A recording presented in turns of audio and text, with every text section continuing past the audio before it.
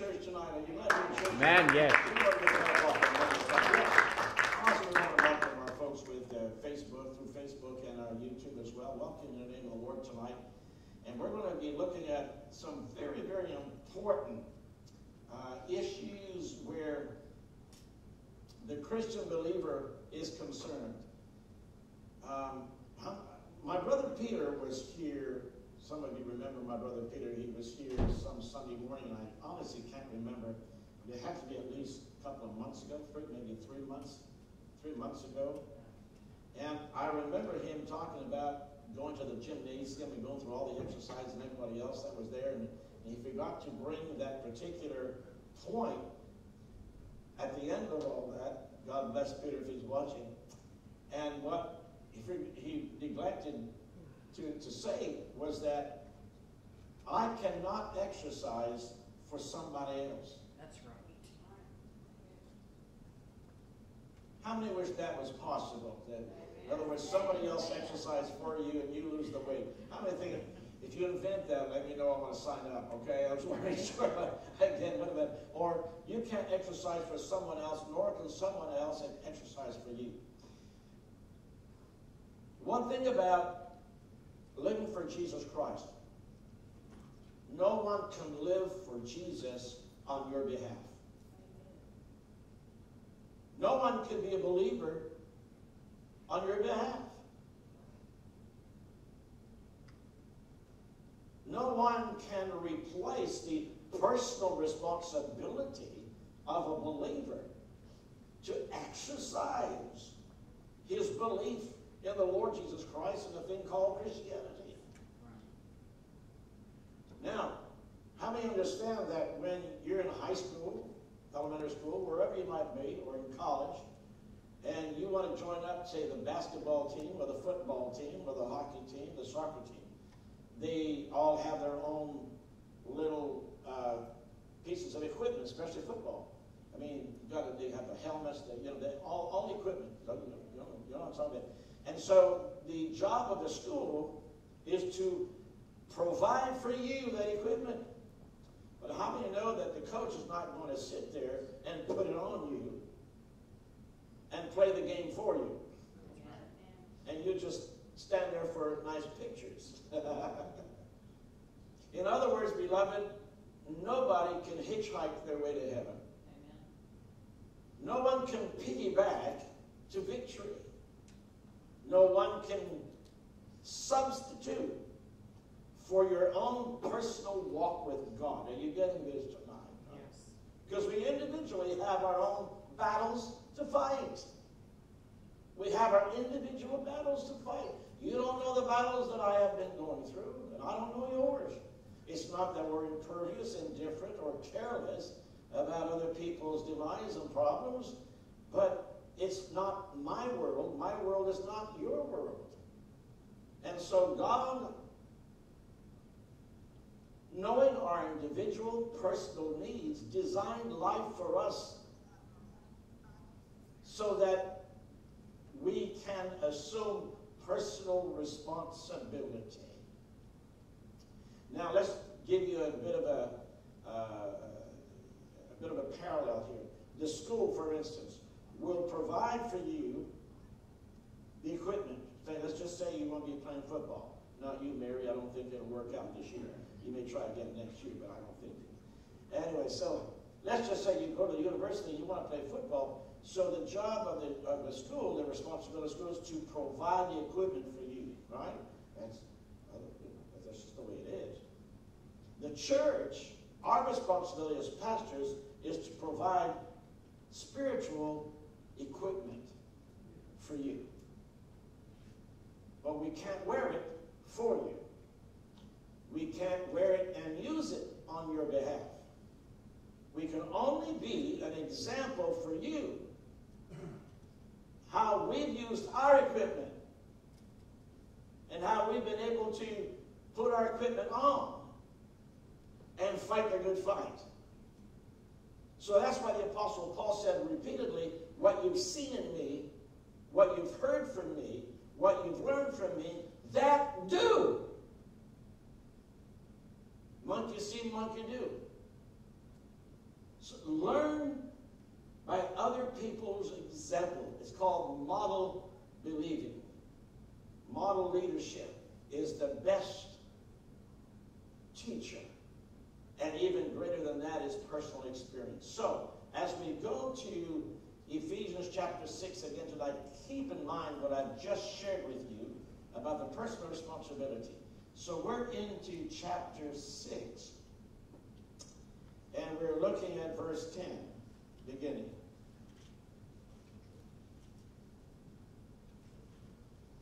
Finally, brethren, so we're in Ephesians chapter 6 and verse 10.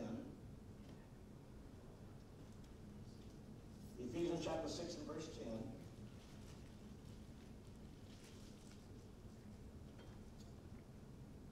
10. And here's what it says. Finally, brethren, be strong in the Lord and in the power of his might. If you're going to play football, be a strong player. To be a water boy at the football game, you don't need the equipment. Is that right? If you're going to be even the equipment provider or equipment carrier, courier, you don't have to wear it and be involved. But when he says finally, and that's not in conclusion, but he's saying to bring this to a closure, to bring this to an understanding, he said, I need for you to be strong in the Lord, regardless of what life throws your way. And how many know that life can throw you some curveballs sometimes and some pretty bad experiences in life, especially when they hit you, you're totally unexpected.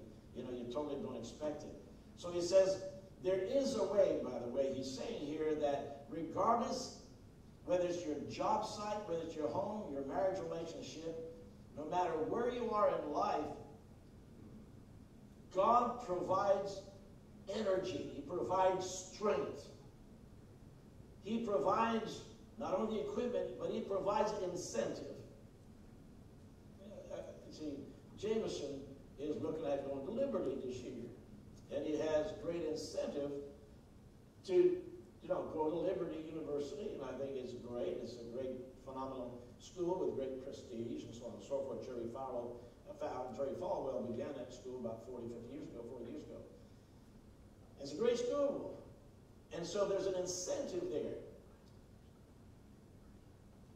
How many has ever met, listen to me, everybody, look, I'm talking to you tonight. It's very important that you get this. How many have met somebody that you knew in your heart that they're able to get through this, but they're not applying themselves? They're able to get through that problem. They have the mental, emotional, psychological equipment and prepared and are able to do it, but they just refuse to do it. They just won't get on board. They just won't apply themselves. And so Paul is saying here, be strong in the Lord and in the power of his might. That power, that dunamis, that energy that God gives you. So in other words, we meet people all the time in life that in my estimation, in my thinking, that little problem that they're going through should be a molehill compared to what really problems are in life. I mean, just a molehill, but they won't apply themselves. They don't have an incentive. They're happy with status quo. They're happy. I had a guy sleeping yesterday on our bench in front of the office. I have that beautiful Charleston bench there. And then right on the back at the window, at the back of it says, prayer and meditation bench. This guy took it a little too far and fell asleep. And so we have this guy, and he's looked to be homeless and whatnot. But you see, and I begin to talk with him, but I see that there's no incentive. No incentive. How do you know that if a person, for instance, says they're broke, they're hungry, and well, listen, I got some work in my backyard if you'd like to come in. Well, I'm not really that hungry. They don't have incentive. But hear me tonight. Jesus asked Peter, the disciples in fact, Are you going to leave me too? After the 70 left, remember, Jesus said, are you going to leave me too? So Jesus said, please, where would we go? You have the words of Spirit that are spiritual and spiritually applicable, and we can live with the spiritual insights that you give us and the words of life and spirit. Where are we going to go? There was an incentive for him to stay. Please get this. It's very important. It's not when things are going well that you need the strength of the Lord in your life. It's not when things are going well, when your team is winning. It's when the chips are down, when your family is hurting, your household, when your job is on the line, when finances is more bills at the end of the month than money. So that's when really power and energy counts. That's where incentive must be surfaced. I have a reason to be strong in the Lord. I have a reason to keep on keeping on. I have an eternity I'm facing right now. Eternity is in front of me.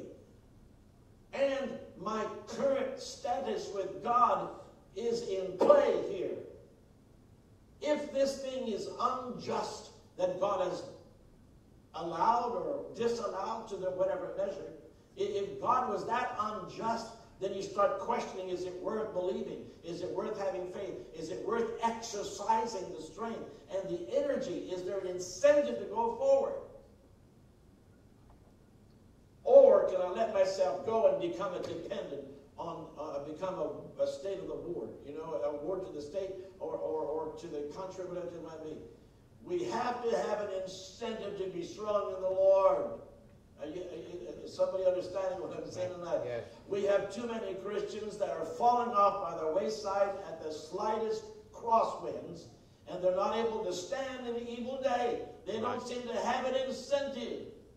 There are two things that are at play here. Number one, if I have Christ in my heart in a real way, not in a Walt Disney fantasy world way, but in a real way, then I have reason number one. I have incentive number one. It is no longer I that live, but Christ that lives in me. My life that I live now is not for me, but my life that I live is for him. And if he's allowed this thing to come into my life, it is not to destroy me in order to push me away and to pull me away from faith, but rather to reinforce my commitment to walk with Jesus Christ. The whole thing, we have to have an incentive, my first incentive, to serve him and to be faithful to my faith in the Lord Jesus Christ and to be faithful to him. My first loyalty is to him, and my first incentive is that it justifies and validates my faith in him. Secondly, John in his epistle, chapter 3, said, we love him because he first loved us. We love not only him, but we ooze the love of God. In fact, this church, we don't have to pump anybody to go and hug somebody. We have to pull them off with a whip.